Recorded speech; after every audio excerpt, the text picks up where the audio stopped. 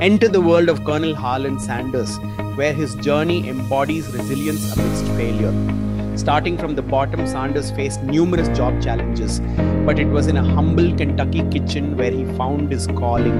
With relentless dedication, he crafted his iconic chicken recipe, dreaming of sharing it with the world.